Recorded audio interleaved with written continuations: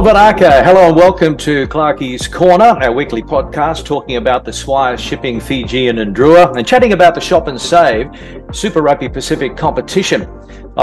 And joining me today are two very passionate rugby men, FBC News Director Indra Singh. Bulla Indra. Bulla Clarkie. Nice to have you on board. And also joining me is a man who I first met when he was working in media at the Melbourne Rebels, and he moved on to RUPA, the Rugby Union Players Association, and now he's at the Queensland Reds, we won't hold that against him, as head of commercial. Bulla Pete Fairburn. Bulla Clarkie, thanks for having me on the show. Great to see you, mate. Last Sunday, Brisbane turned on the heat for the Drua when they took on the Reds at Suncorp Stadium. It was similar to last year, wasn't it? Not a lot separated them at the end. Yeah, that's right. I mean, I think when you're hosting the Fiji Drua, you'd probably like it to be 15 degrees and cold and use the climate as a bit of an equaliser. But it was very much conditions that you could have been right at home in Nandi or Singatoka. It was steamy, it was hot, and it was played in the afternoon. And while the Reds got out to a pretty comprehensive lead at one point, the Drua never backed down and were right in it until the very end. Indra, what did you take out of the performance at Suncorp Stadium by the Fijian Drua? I think the Reds at one stage were looking like they're going to run away with it. But our Drua have shown from last season to this year so far, you can never count them out. Gone are the days of Fijian rugby teams puffing out after 60. This Drua side is showing us they can play the whole 80 and go the whole yard. Unlucky. I think that's what a lot of people are saying. But what a performance by Sefo Masi. I mean, I think he was the talk of the game once again, Clarkie. He was indeed. We'll come back to some of the star performers. But Indra, just on that point about playing the 80, they are still giving good teams a big lead, though, aren't they? They can't keep on doing that. Definitely, absolutely correct. And we need the team to be in the game, because if teams like the big guns we see, once they get a sniff of a big lead, they'll keep on piling on the points, and we can't have the Drua, fall way behind and then try to play catch-up rugby. And I think that's what Mick Burns said. We got to be into the game from the opening whistle, take our chances, get those points earlier on, because as the game breaks open and loose rugby comes into play, the Drua are dangerous. But with a big scoreline on the scoreboard, it could become a impossible task to chase it down and get the win that's much required. So that's, I believe, a work on for the coaching staff this week heading into the Highlanders game. Full time, it was 27-24 to the Reds, but as the coach Brad Thorne said afterwards, they nearly snatched defeat from the jaws of victory. Great line, that one. We trotted out from time to time, but Petey was pretty much spot on, wasn't he?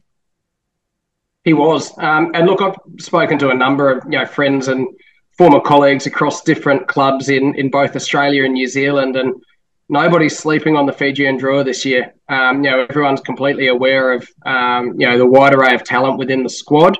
And to your point, Indra, that this is a team that is not going to slip away.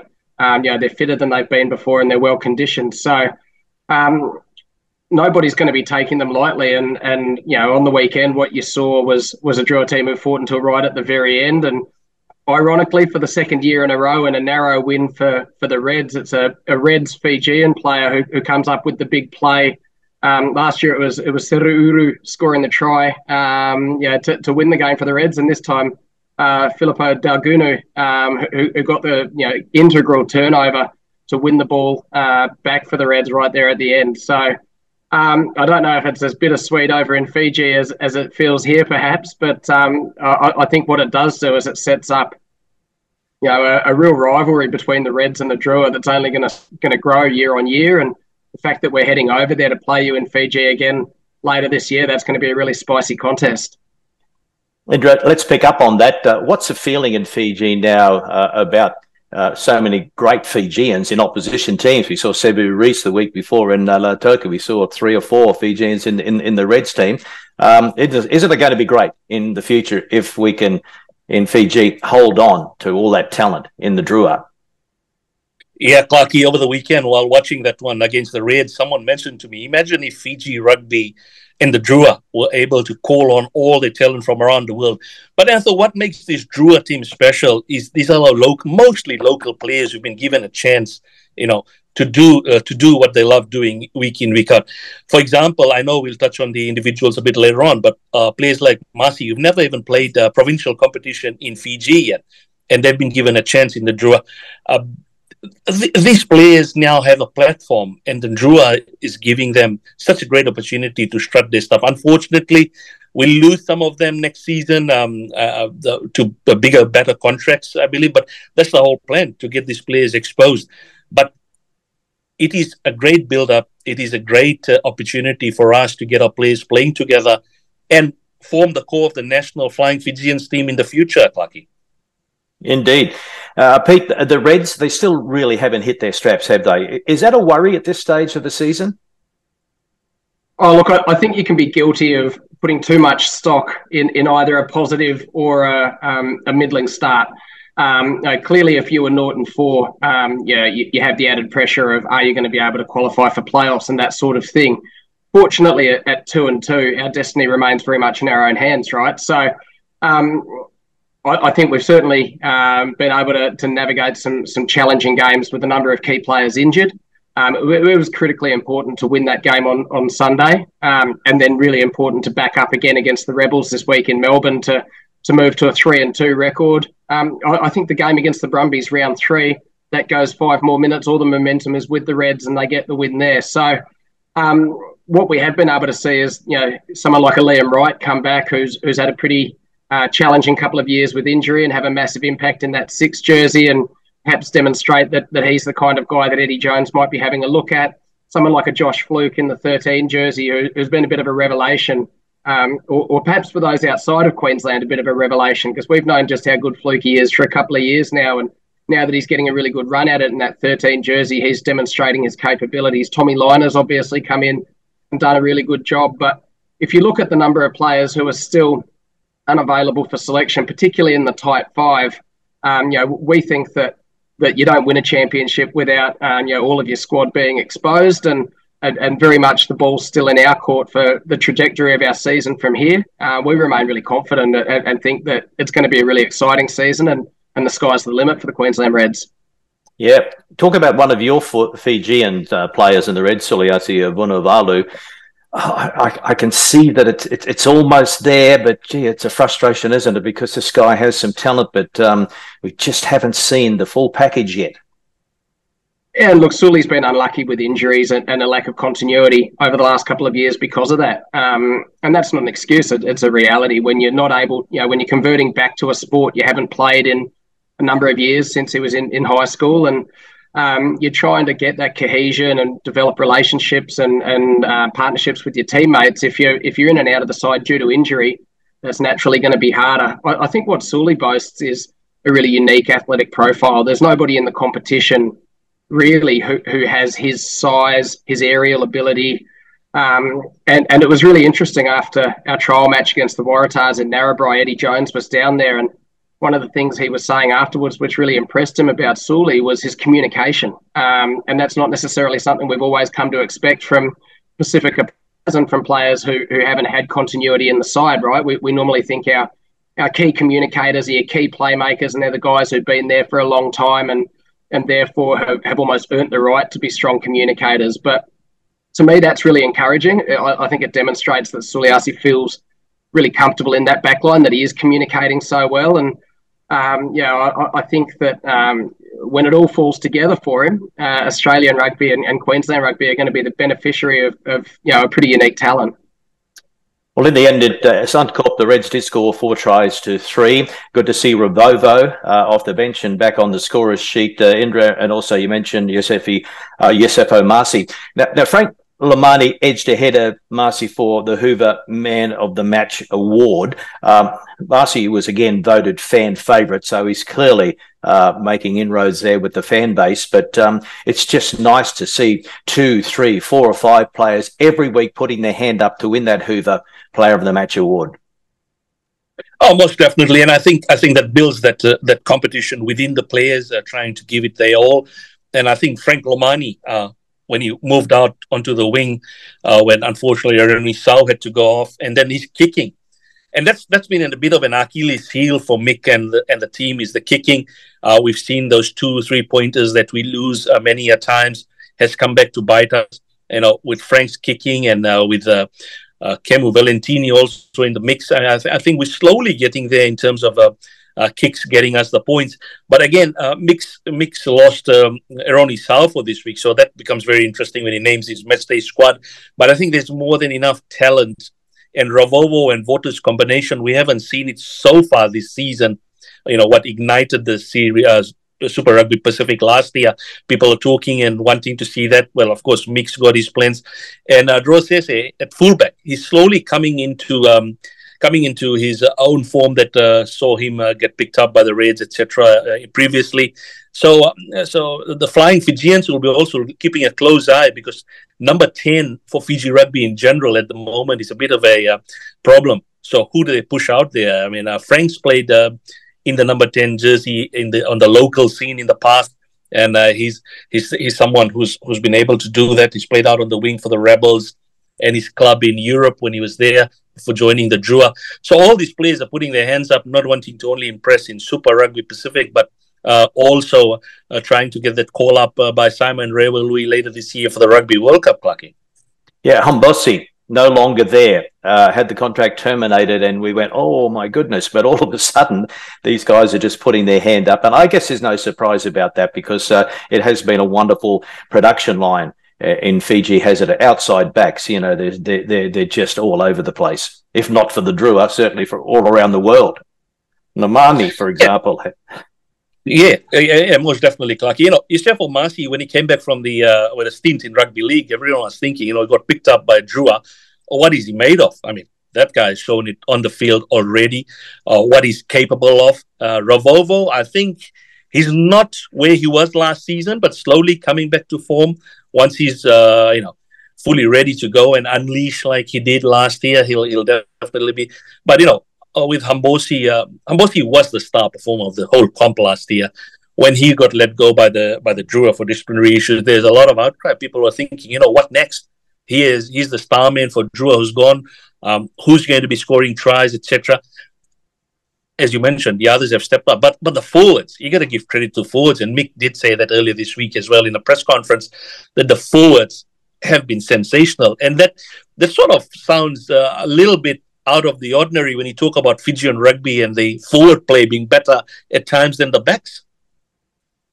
Yeah, indeed. Pete, I'd like to ask you about your connections with Pacifica players as well. I wanted to invite you on to talk about the Reds a little more in depth. We'll do that later, because there's a great synergy between Queensland Rugby and the Pacific nations over the years. But, Rebels, Rupa, now at the Reds, you've worked a lot with Pacifica players. What makes them tick? Oh, look, I've been really fortunate to develop some outstanding relationships with just some wonderful people, right? And Pacifica Rugby has such an influence here in Australia.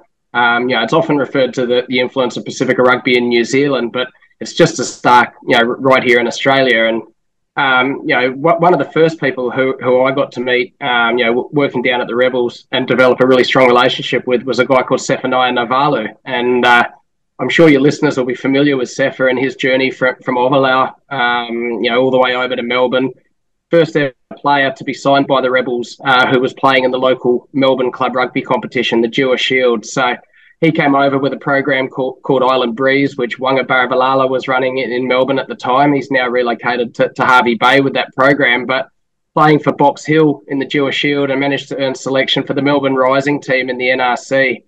And about 2 weeks into training, the Melbourne Rebels coaching staff went, we got to get this guy in a full-time program. He is unbelievable. And Seth has gone on to have a fantastic career, not only, representing the Rebels, the Reds and the Wallabies, but over with Stade Francais, where he is now. And with a little bit of better luck on the injury front, he'd be a guy that we'd hear a lot more about. But he was a wonderful athlete. And one of the really interesting things, getting to know Sefa and his journey was just trying to understand how to adapt for a young Fijian man from a regional part of Fiji, to come into a professional rugby program in a big city like Melbourne, and all of a sudden, being given iPads to go and review all your training footage and your game footage, and even some of the cultural differences between, Pacifica culture and perhaps Australian culture, things like looking down when speaking with someone as a sign of respect, and some of these things that were quite interesting for me to learn about. But I think, certainly my time in Melbourne, got to know Sefa, Alex Rockabaro, another Fijian international, of course, Radiki Samo, spent some time down with us at the Rebels. I got to see Kemu Valetini, who, of course, is now at the Drua, was on the fringes of that Melbourne Rebels squad, some 9 years ago, played some pre-season matches.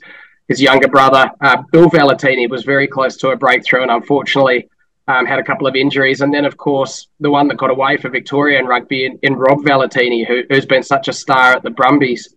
I fast forward to my time at Rupa, and again, getting to know players at all of the Australian franchises and in the Australian Rugby Sevens programs as well, developing relationships with Samu Karevi, Elliot Green, Nissi Nasarani, Henry Spate, just wonderful, wonderful people who've had such an overwhelmingly positive impact on Australian rugby on and off the field.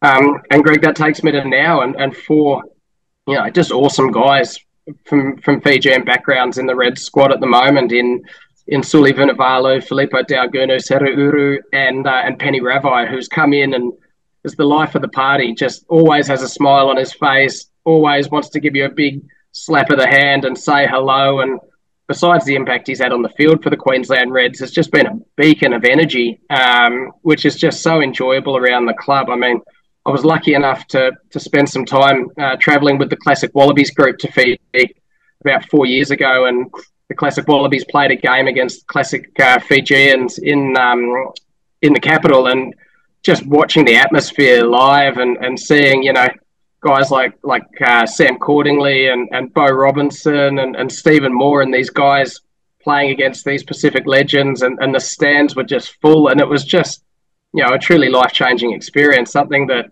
there's no atmosphere like it. So in summary, I feel really, really blessed to have developed relationships with so many wonderful Fijian people and people from all over the Pacific, and I'm certainly acutely aware of what an overwhelmingly positive influence Fijian rugby has had on Australian rugby. I think the inclusion of the Drua in Super W and Super Rugby is incredibly important, and I wish the Drua, nothing but success and maybe a losing grand final against the Reds this year, if I may. But I also think that it's great, and you see this, I mentioned a Rob Valetini, you see this with the Rebels. They're 10 years old. They've got Victorian talent being developed because of a new pathway that came into place, who actually have gone on to have their success elsewhere, be that a Rob Valetini, be that a Hunter Paisami, be that, a Monty Ioane who went overseas and played for Italy and has now come back to Melbourne. And I think to Indra's point earlier, the Drua,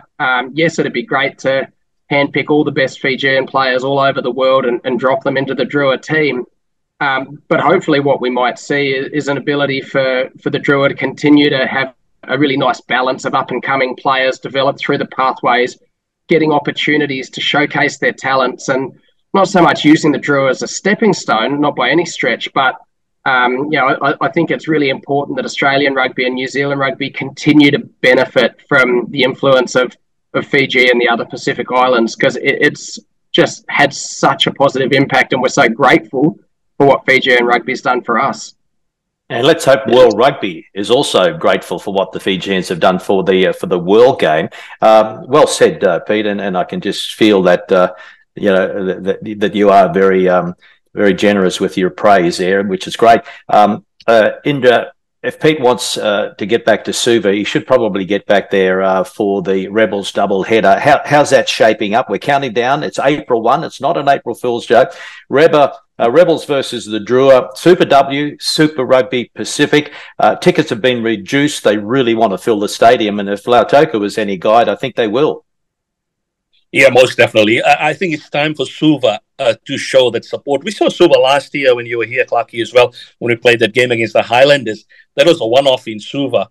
And this will be the first home game in Suva for this season, a double header. And you mentioned correctly, it's going to be fantastic because you get to see the defending champions of Fijian Super W. Now, the women ruggers have gone through a lot off and behind the scenes and off the field since the World Cup and the success also in Super W last year.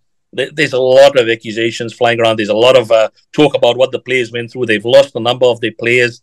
They're trying to rebuild with about 7 or 8 of the women still around, trying to get back that winning culture into the side, trying to redo the whole the Fijiana culture that was there last season when they made such a big impact during the inaugural season. They are camping out in Singatoka. We were there yesterday. My team was there yesterday, talking to the girls. They are excited because they get to play on the same day as the men for the first time ever as a curtain raiser at home. And people are getting excited because when you have the Rebels, a lot of people might look at the big guns and go like, it's not the Brumbies or to some extent the Reds or Blues or the Crusaders. But this Rebels outfit has shown us this season, they just refuse to go away. They keep on, despite a couple of losses under their belt, they keep on putting up a grand show. They're worthy opposition. They've got a couple of Wallabies or a few Wallabies in their ranks. But at the end of the day, the Fijians just won the Drua, continue doing what they're doing, and most possibly, as Pete said, hopefully make the finals. And these are sorts of games that they need to nail. The Drua needs to nail these games, at home, get that at least the 4 points on the points table, try and make the playoffs. And, playoffs is another story. It's to be spoken of on a different day. But the people need to get behind them. The Drua management has mentioned that we really have had big crowds, but not really sold out crowds. We short by about 2,000, if I'm not mistaken, for the Crusaders, or 4,000 in the Crusaders game. We short by about 2,000 last year. We need the Fijians to come out. I mean, it's kudos to every person who comes out every time there's a home game. We need other Fijians to come out, feel those stands, feel the terraces, and just get behind the Drua, because that is the added power that gives these players just that added boost to play in front of their families and friends, which was just a dream in the past. It's become a reality. Pete's mentioned it correctly. We need this to keep on going. We need the people to keep on supporting the boys, and this is just that's another chapter for Suva on April 1st. A double header, great ticket prizes, fantastic. Kudos to Drua or the whole team there in Nandi for coming up with great ticket prizes that everyone can afford. That from youngsters to right up until the golden oldies to enjoy a great afternoon of double header. Excitement is building, Clarkie. I think more than that, if you can get a good result against the Highlanders this week, expecting the Rebels match to be absolutely fulfilling that desire to have a sold-out stadium. Yeah, okay. Let's get to week 5 shortly, but Canes 34, Waratahs 17. Pete, brief summary of that. What do you think? Tars were disappointed again with that result. Yeah, I think the Canes showing that they could be the real deal this year. I know that they're one of those teams you always talk them up and perhaps they end up letting you down. But I saw it firsthand in Townsville in round 1 when we played them, and they're very, very good on attack. That Waratahs team has been really disrupted by injury and an inability to have consistency in team selection. So the Tars have got a little bit of pain ahead of them on the injury front, but you wouldn't write them off yet. Chiefs unbeaten on top of the table, 44-25 over the Rebels. What do you make of it? Yeah, the Chiefs look like a solid bet to make. Maybe go all the way to the grand final. They've just been fantastic this year. Crusaders have had that shock loss against the Drua. The Blues have had 2-2. The Chiefs are showing that they're the real deal this year, and it looks like it's going to be pretty tough to take down those boys. Either at home or away. Pete, I know that the Blues were targeting their match against the Crusaders after losing the final last year. Crusaders won it in Auckland, 34-28, but the Blues dropped the ball over the line twice, so their own worst enemy, no doubt about that. Yeah, and look, I think it was probably the match of the season so far. If we look at the quality of the football on show and the intensity, I think those two teams, off the back of last season, deserve to be held as the benchmarks, even though there's probably 4 or 5 teams in a chasing pack at the moment. I think the Blues, that one will really sting for them. It will be the one that got away a little bit. For the Crusaders, it was critical that they bounced back after that shock loss over in Fiji, and especially with all of the, I guess the gossip around whether Scott Robertson was going to be offered the All Blacks coaching job. Important for them to do their talking on the field. A great game of footy, but the Blues will be stinging. Indeed. And the Highlanders, Indra, they warmed up for the match against the Drua, 43-35 over the Western Force, and the Highlanders were desperate for a win. Yeah, they needed that. Watch that game, Sunday afternoon showdown.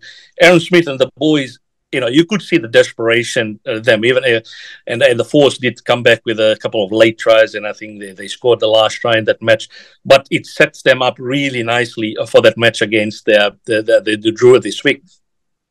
So it's the Chiefs and the Brumbies unbeaten. The Chiefs are on top of the table on 19, Brumbies 17, Canes 14, Blues 11, Crusaders and Reds are on 10 points, Fijian Drua on 9, and the Force rounding out the top 8 on 8 points. So week 5, Friday, Crusaders and Brumbies. Pete, your tip?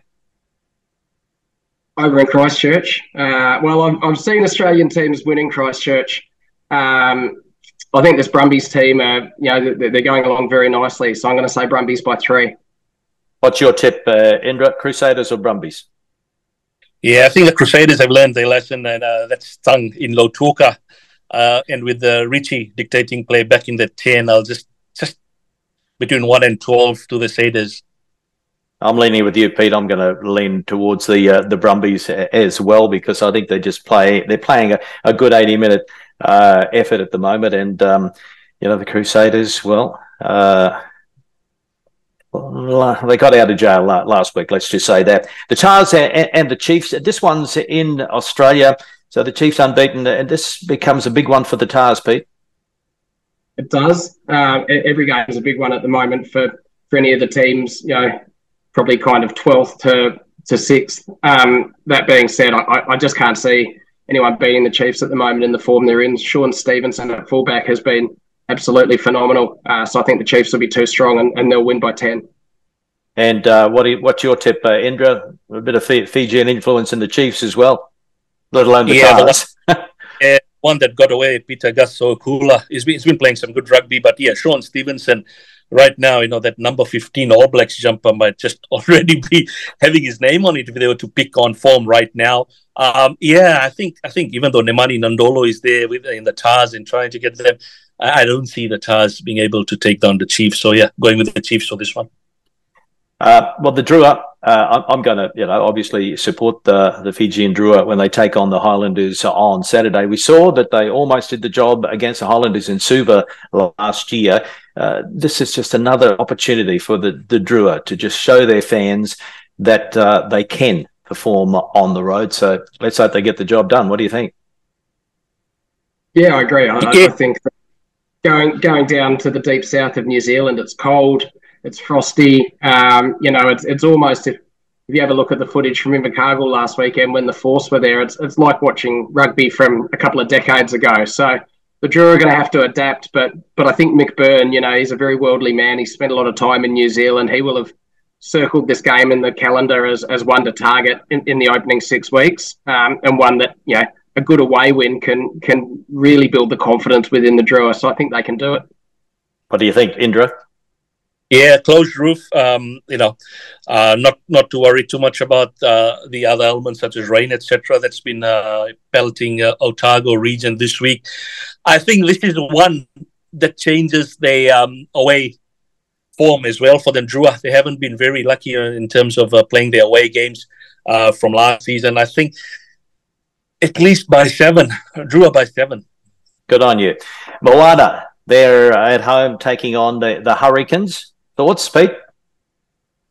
Well, correct me if I'm wrong, but I think that was their first ever win was against the Hurricanes last year. So I know the Hurricanes will be keen to restore parity on that front. Look, if you look at how strong the Hurricanes have been with ball in hand and unfortunately how many points Moana have conceded, it's hard to go past a relatively straightforward win here for the Canes.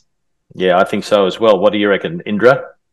Look, we all want the Moana Pacifica side to do well as well. I mean, they are the Pacific brothers, and you know, as much as we do want them, I think the Canes with the likes of Kini Naholo also getting that break last week and showing the power that they have. Adi is back, etc. Too hard for Pacifica. I'll run away Hurricanes victory for this one. And Pete, this is interesting for you. Your old team, the Rebels, up against your current team, the Reds, and that is in Melbourne Saturday. Yeah, as I referenced earlier, this is a really important game for us here at the Reds. We haven't won 2 in a row so far this season, and as we prepare to host the Crusaders in our next home game and the Brumbies the following week, this is a really important stretch of matches which will have a significant impact on the season. The Rebels have been impressive, and perhaps without getting pay for how well they've done at certain times. But the loss of Reece Hodge is a big one for them. He plays such an important role in that back line, the ability to fill multiple positions, the calm head out there, and his leadership will be sorely lacked. So I think it'll be a really tight game. I think it'll be really physical, but I do fancy our Reds. And also in the Super W doubleheader down there as well, I fancy our Reds women to make a winning start to the year and our Reds men to get it done in a tight one as well. What do you reckon, Indra? Yeah, I saw the Reds last week and a couple of weeks before that. I think with that number 10 depth that they have now with a youngster and a veteran, both combining well, I think dictating play, I think the Reds will just have enough to overcome the Rebels. The tight one, but the Reds to take that one up. Yeah, toss of the coin. Possibly the Reds, because they were able to get the job done last week, got out of jail, and they won't want another last 20 minutes like we saw at Suncorp. And then it's the Blues hosting the Force. Pete? Oh, the Blues have to win. It's as simple as that. For a team of the calibre to be sitting 2-2, they've got no option but to get the win. For the Force, they'll be galvanised by elements of what they were able to do in Invercargill. Yes, disappointed not to get the win, but again, demonstrate an ability to score points, and spending the 2 weeks in New Zealand as a group, particularly with a number of newcomers coming in this year, will build that squad mentality within them. Simon Cron, we know that one of his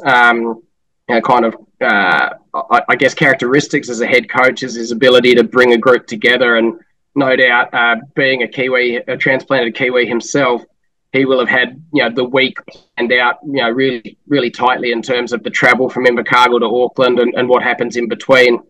I think this will be tighter than people suspect. I do think the Blues will get it done but I wouldn't be writing off the Force.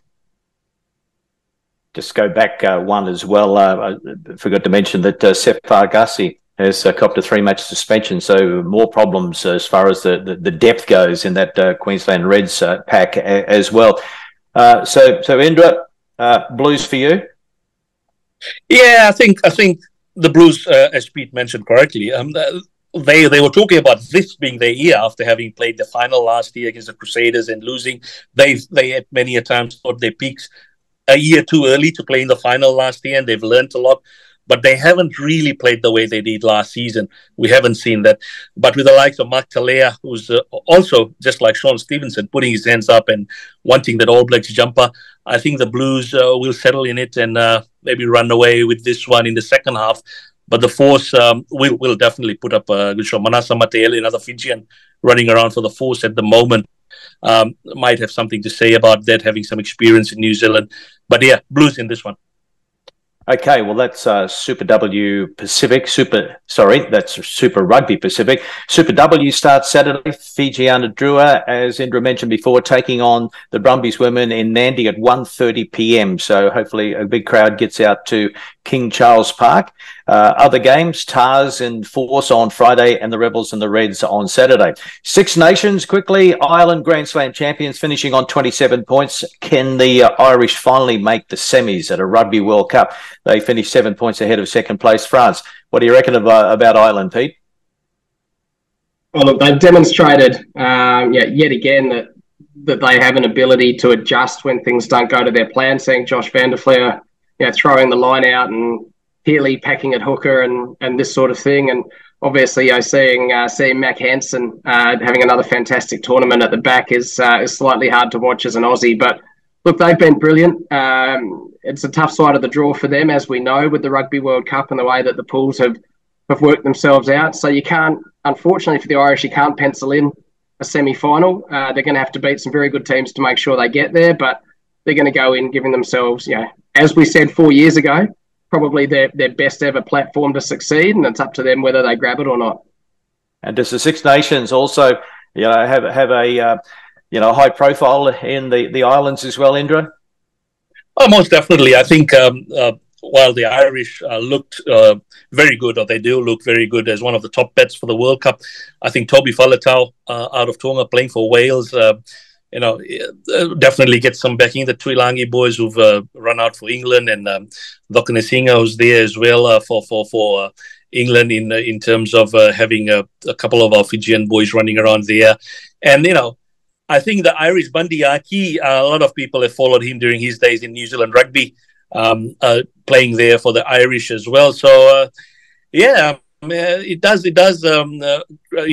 a lot of people, and I think a lot of neutrals in Fiji usually back France because of the T14 that got 100, maybe just a little bit over 100 Fijians featuring in T14 and Pro D2.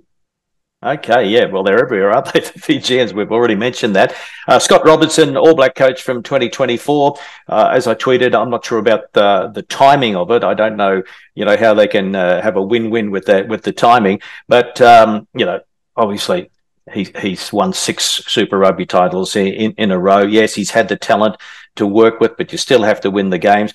There is talk that maybe there are going to be 3 coaching positions available in New Zealand. Pete, first of all, Leon McDonald tipped to join Razor. Jason Holland from the Hurricanes tipped to join Razor. Jason Ryan left the Crusaders to join the current coaching staff, and he's likely to stay on as forwards coach. So I just wonder if that opens up a spot for maybe a Dave Rennie, former Wallaby coach, or a Vern Cotter, former Flying Fijians coach. But interesting, isn't it, that they made that decision now rather than after the Rugby World Cup?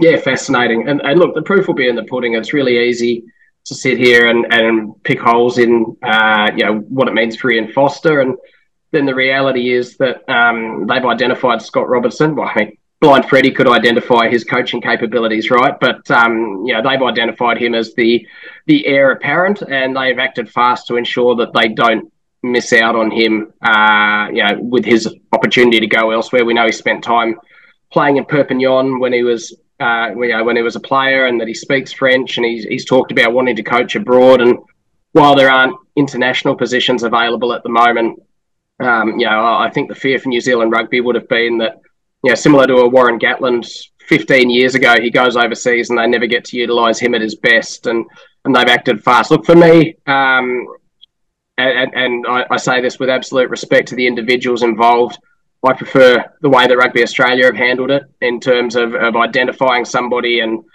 being cognizant of his limited or pending availability and acting fast to bring Eddie Jones in straight away. I think New Zealand Rugby could have justified making that same decision maybe 4 or 5 months ago. It's a bizarre situation we're in. If Ian Foster goes on and wins the Rugby World Cup with New Zealand, despite what appear to be pretty frosty relations with New Zealand rugby now, he's going to rightfully be able to say, what a shame, you made the wrong call and I should have been kept on. So I think, yes, on the one hand, a tick, good to take decisive action and identify and secure your primary target. But I think the timing's off, and I think, you had to bring him in straight away. Indeed. Indra, judging by what we saw at Lautoka, Scott Robertson is, bigger than some of the players in the Crusaders as far as the fans go. He was mobbed everywhere he went. So I guess it'll be a popular decision in Fiji to see that Razor Robertson has finally been given the All Black job from 2024. Yeah, I think it will bring smiles to Fiji Rugby and Clarkie, because they want him as a technical advisor for this year's Rugby World Cup. I mean, the offer is still on the table. The last we spoke to Fiji Rugby Union a couple of days ago. they'll be delighted. And I agree with Pete. It should have happened a few months ago when New Zealand Rugby was on the down. There's a lot of talk about Razor being appointed, but he's there now. And you mentioned about availability of Joe Schmitz also comes into the contention for possibly the Blues head coach role next year. We'll see about that. But the big question at the moment with Fiji Rugby, if you're relating it to Razor, is will he make himself available post Super Rugby Pacific to help out with the Flying Fijians for this year's World Cup before he settles in with the All Blacks for next season? I'd like that to happen, but I don't think it will happen. But, well, who knows? Pete, the Drua, Fijian Drua, 2 years old, not even 2 years old. Queensland Rugby this year celebrating 140 years. We found out that they actually played their first game against New South Wales and won it way back when at Eagle Farm Racecourse. There was no Bellymore in those days either, but gee, what a wonderful milestone for Queensland Rugby. And you've got some big celebrations happening, I know. Yeah, it's really special. It provides another opportunity. And this is something, I mean, I've only been at Queensland Rugby 12 months, but I've always noticed, from afar that Queensland Rugby celebrates its heritage and its traditions, really, really well. And this year being the 140th year, all of our playing apparel for our men's and women's teams has a special celebrating 140-year logo on the hip and on the back, on the neck as well. It's been an opportunity to go back to our roots with Canterbury, who were our apparel provider, not 140 years ago, but 50, 60 years ago. So to team back up with Canterbury's been a really special way to celebrate and release some limited edition vintage apparel to celebrate. But the most important thing, obviously, is the redevelopment of Ballymore. So we're really excited. The countdown timer is well and truly on to move into the National Rugby Training Centre. That'll be a permanent home for women's rugby in Australia, the first ever one, as well as the home of the Queensland Rugby Union, the Queensland Reds, Super Rugby, Super W and Academy teams. It's going to be a wonderful facility from a high performance aspect and the broader precinct, with what we're going to be able to do with that precinct and some of the plans in place with that 10-year pathway to the Olympic Games here in Brisbane in 2032 and the capability to host Olympic Games hockey at the venue.